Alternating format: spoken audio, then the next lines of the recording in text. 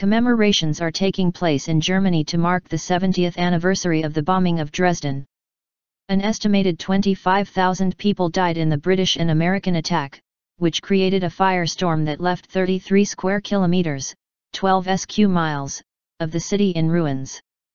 Speaking at the city's Church of Our Lady, German President Joachim Gauck said the attack had burned itself into the memory of survivors.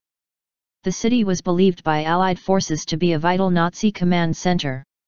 It was used by German forces to defend the country against Soviet forces approaching from the east. Wounds.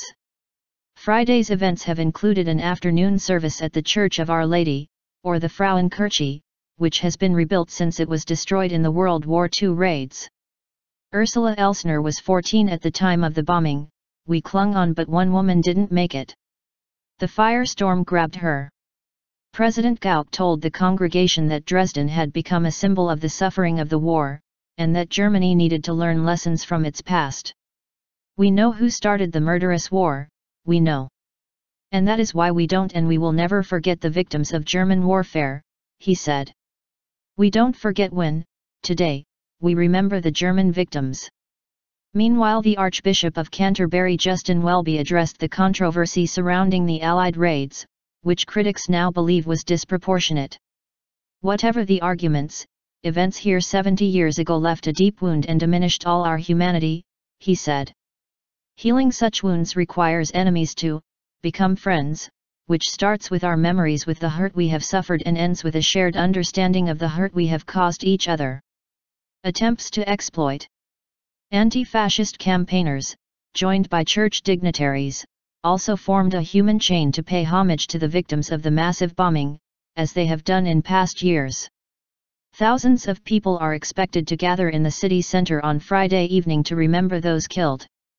Dresden Mayor Helma Orosch has said that the events would be an opportunity to demonstrate the city's core values of openness to the world and tolerance.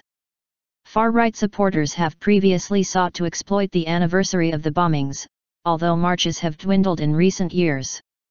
Dresden has become the hub of Germany's anti-Islamization Pegida movement, which has brought thousands onto the streets for weekly protests since October 2014. Powerful symbol. Starting on February 13, 1945, British and US planes unleashed a massive 37-hour bombing, sparking a huge inferno that engulfed the city's old town. By the time it was over, tens of thousands of Dresden's buildings had been turned to rubble, including its famous opera house and a number of museums. The 18th-century Church of Our Lady appeared initially to have survived, but, weakened by the intense heat, it soon collapsed under its own weight. Many other European cities suffered heavy bombing, but Dresden has become a powerful symbol of war and destruction, says the BBC's Jenny Hill in the city. "The city still shows the signs of the attack," our correspondent adds.